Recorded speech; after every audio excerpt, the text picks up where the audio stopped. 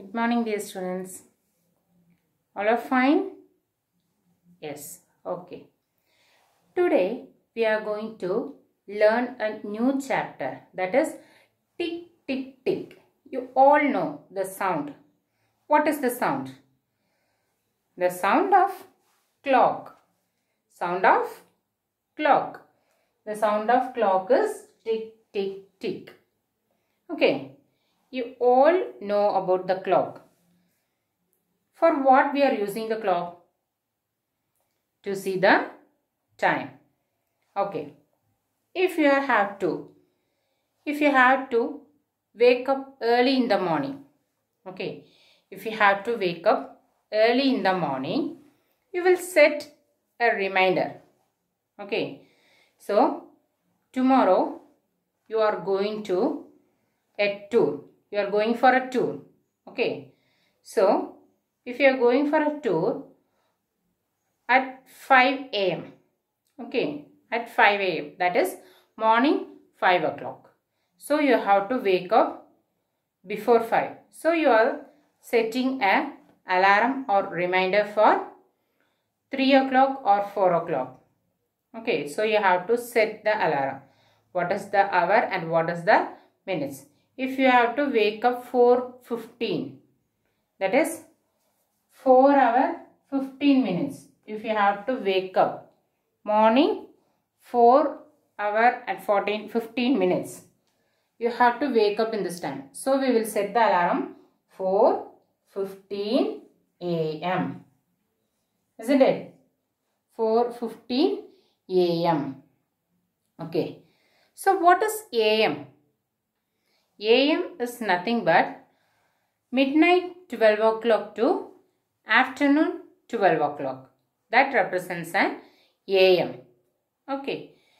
If you are taking afternoon 12 o'clock to midnight 12 o'clock, that represents p.m. Okay. So, midnight 12 o'clock to afternoon 12 o'clock, that represents a.m. Afternoon 12 o'clock to midnight 12 o'clock, that represents p.m. Okay, you have to know this. Okay, now there are two hands in a clock.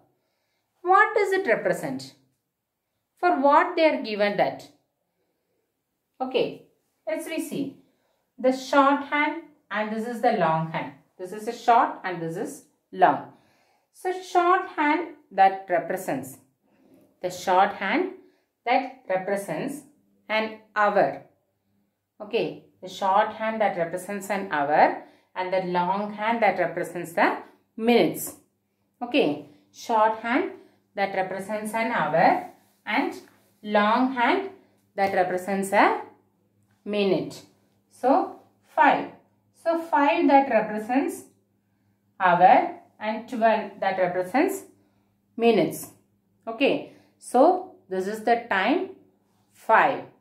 Okay, what's the time? 5 o'clock. Okay. So, this is 5 o'clock. So, the time is 5 o'clock. Okay. You all know how to see the time. So, this time that represents 5 o'clock. Okay. Now, I am taking the long hand to 2. Okay. So, the 2 that represents the minutes. So, 2 is in minutes and 5 is in hour because short hand is hour. Short hand that represents an hour. So, this is the time 5 hour 10 minutes. So, 5, 10.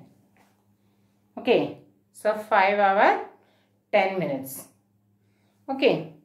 Is it clear all of you? Yes. Okay. So, this is the clock, short hand and long hand. What is short hand that represents? An hour. What is the long hand that represents?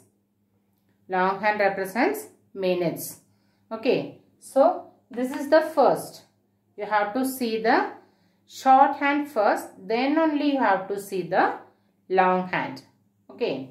So you have to see the short hand in a clock. Then only you can get a correct time. Okay. If you see this as first, 2 take as first. If you are taking 2. Okay.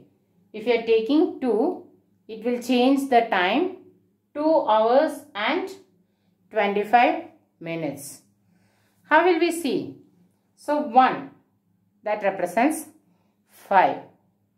Okay. So this is 5, 10, 15, 20, 25, 30, 35, 40, 45, 50, 55 and 60. Okay. So 1 hour that represents 60 minutes. How many minutes? 60 minutes. 1 hour is equal to 60 minutes. So 5, 10, 15, 20. So only we wrote 2 as 10 here. Okay, if you are writing a time, you have to write 1 as 5, 2 as 10, 3 as 15, 4 as 20, 5 as 25, 6 as 30. Like that you have to write. Okay. If the long hand like this. So this is 5. You all know the short hand that represents an hour. So we will write the short hand number first. So 5.